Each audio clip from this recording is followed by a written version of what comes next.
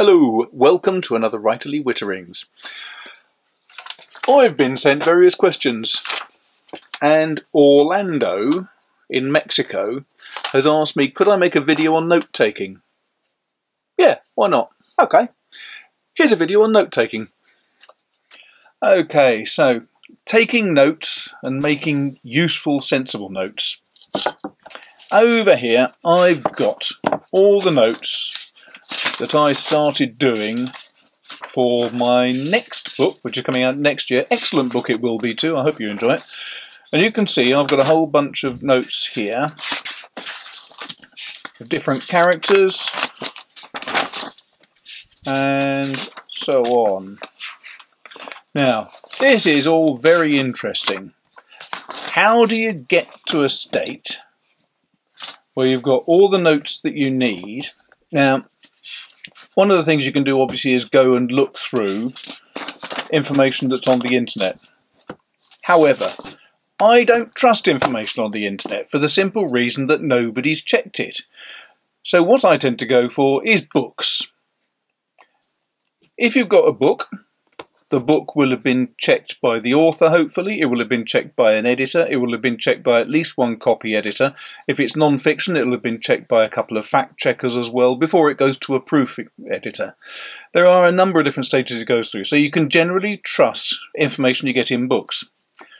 But I hate scribbled notes inside books because it really irritates me. One thing I've found for taking notes is these things. Book darts, which you can get on the internet from this firm Papilionaceous. They're a wonderful outfit, and they sell you these things which have little folded bits of metal. And you won't be able to see that too clearly, so I'm going to show you what it looks like when it's in use. In here, for example, where there's areas I want to look at, I've got a paper dart, and it points to the line I wanted to make a note of, and it also sticks out so that when you're looking at the book, you can see exactly where you put the notes. You can put them either side, obviously. And the great thing about them is you can pull them out and reuse them wherever you want. So, for example, if I want to shift that one to here, there you go. If you can push them all the way down. If you have them sticking out a little bit, I find it a bit easier because then you can just reach straight to the relevant point. So that's one thing you can do. So how do you make sure that what you're making notes of is relevant? Now this here is a set of the notes that I've been making for the book that'll be coming out next year from Simon & Schuster.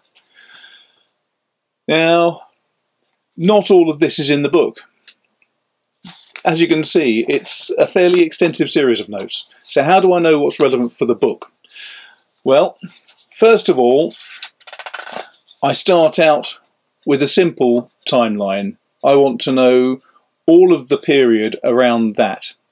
So I've got my timeline there that tells me the broad sweep of the period I'm looking at. Then it's a case of going through a book, and every time I find something that just stands out to me, I'll make a note of that. It's not a case of something that I know is going to be used in the book. It's anything that could possibly be relevant that'll fit in. And I'll scrawl huge amounts, which is why I have my fountain pens. Thank you, Mr. Visconti.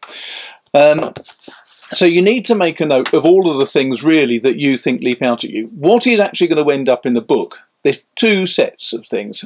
One is the stuff that is immediately relevant because it refers to the period, it refers to the type of warfare perhaps, it refers to the religion, it refers to alchemy, it refers to beliefs in medicine.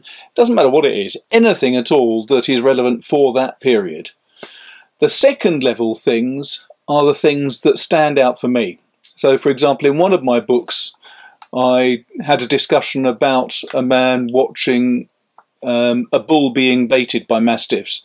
Now, the reason why that stood out for me was not because it was a sign of barbarism and cruelty and everything else. It's because I was able to put into the chap's mind what somebody at that time would have thought, which was not that they thought it was fun because it was cruel and they were gambling.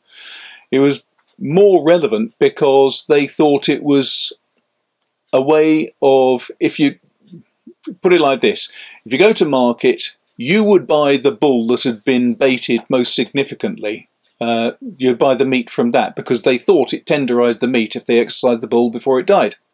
So you'd go to the market, you'd watch the bulls being baited and you think, that one's fighting well, that one's probably going to have really good steaks, I'll buy a bit of that one when it's been butchered. Stupid idea, perhaps nowadays, but it was something that was in the medieval mind. It's that sort of thing that can startle the reader and just jerk them away from their comfort zone and make them look at something in a slightly different light that I find is most relevant. So you go through, you get your wodge of notes like this. What do you do then? Well, obviously the first thing you've got to do is go through and weed them out. Not everything that you've got in your notes is going to be relevant. Now, what I tend to find is that when I've got a lot of stuff that's really interesting but not relevant, I don't want to leave that out. So what I'll almost always do is have an author's note and I'll throw all of the stuff into that.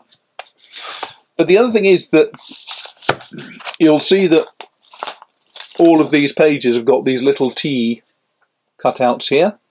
That's because I tend to use Atoma. Now,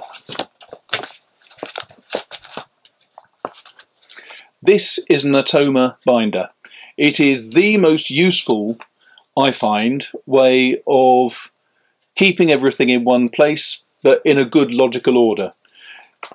You get dividers with Atomas, so you can separate things out into the relevant notes, the secondary notes, the more important notes and everything else.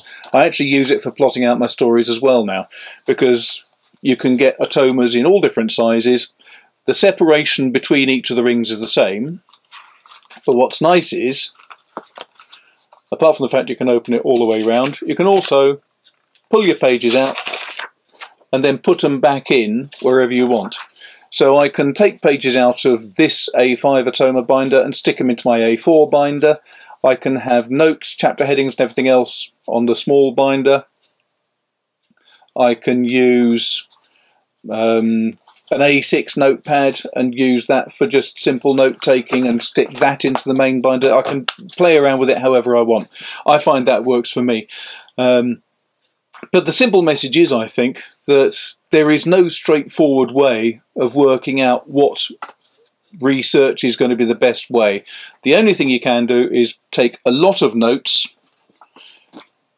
Don't forget the little page darts that keep you in your book. So you can go through reading your book, put the page darts in, go back as a second process and make a note of the ones that are most relevant for you by putting them into your smaller Atoma book, and then you can collate all of them into your large format pages, and hopefully by the end of all that you'll know which elements are the ones you want to use in your story and which aren't.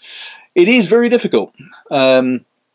I tend to find that I have at least 3/4 of all the notes that I take don't end up in the book. But it's all useful research, and you may not use it in this book, but even if you don't use it in this book, those notes are still relevant, they're still up here, they will direct your writing for future books, and also you can make use of those notes in future books. There's been a number of times, I still reckon that in my second book, the research I did for that, I used only about a fifth or a sixth of all of the research in that book. But the rest of it directed the rest of the series for the next 5 or 6 books. So it's not wasted time or effort, it's still worthwhile doing it. And having said all that, I hope that was worthwhile. I was waffling slightly, you won't have noticed because you're far too polite, but it's very difficult talking about things that come so naturally and try to analyse them and describe what you're doing. So I apologise if it sounds like I was waffling, but work on the different stages. Make your notes in the book, write out your notes, analyse those notes, see what are most relevant, and then focus in on the notes that are most relevant for the book that you're trying to write. You may well find that actually by doing all that, your book changes completely, but you end up with a much, much better book. So, that's that. Thanks very much. Don't forget I'm on Facebook and Instagram and Twitter and all those other things. You know the sort of stuff. If you want to ask any questions, do please put a comment down the bottom here. If you'd like to share it and like it, I'd be grateful because it all helps. And apart from that, look forward to seeing you soon. Thanks a lot.